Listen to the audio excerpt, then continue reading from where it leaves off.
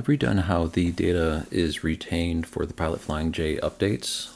It's all in a database now, and I have a slide deck. I figure that will optimize and respect everyone's time and also make the effort it takes to do updates on my part lighter.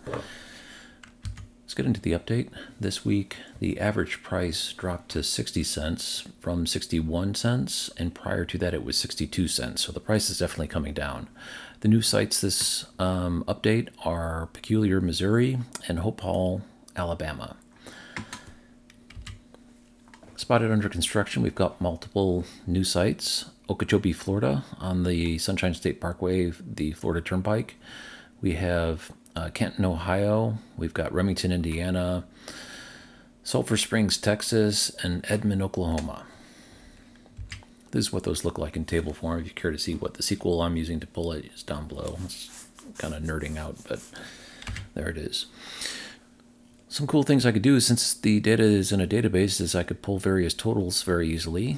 We have 54 sites open, 42 sites spotted under construction.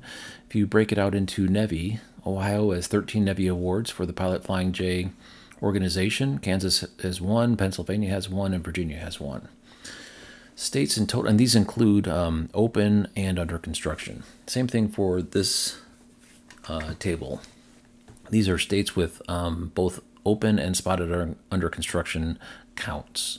So Ohio is leading with 18, but Texas ain't far behind. And Oklahoma with 5, I think, is significant because Oklahoma is a pretty sparsely populated state, but still they've got 5 Pilot Flying J either open or under construction. That's pretty big. Virginia 6. Missouri is 6, but Georgia, Texas, and Ohio is where the bulk of this is occurring. And also being able to break out on interstate. There's a little bit of ambiguity because some of the locations are on 2 different interstates, so that kind of throws off the math when I'm doing my database commands. But still, you can see Interstate 75 and Interstate 40 are the 2 leading contenders. And Interstate 90, which goes across east-west on the north portion of the country. Interstate 10 goes across east-west on the south side of the country. Interstate 65 is kind of the sister interstate to 75. Those 2 are pretty close to each other. Interstate 81 is a short interstate, but it has 5 stations opened. That's pretty significant.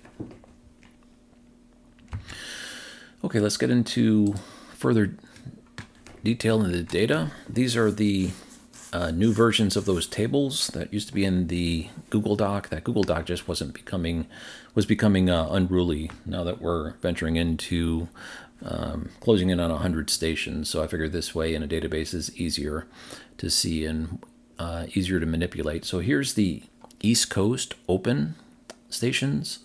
I'm going to scroll down. These prices have been updated as of today. Again, I'll pause here for a second.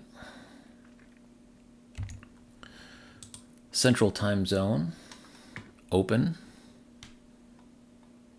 Pause here for a second.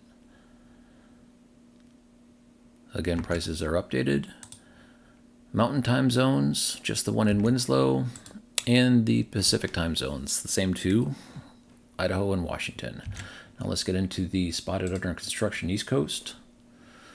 Here's the Okeechobee, which is the new one. A few others. I'm going to scroll down. And the sorting used to be north to south, but the sorting now is by state alphabetical. Virginia being the last. Central Time Zone spotted under construction. Remington, Indiana is a new one. Edmond, Oklahoma is another new one. Sulphur Springs, Texas, another new one. Mountain Time Zone spotted under construction, nothing new. And the Pacific Time Zone spotted under construction, again, nothing new.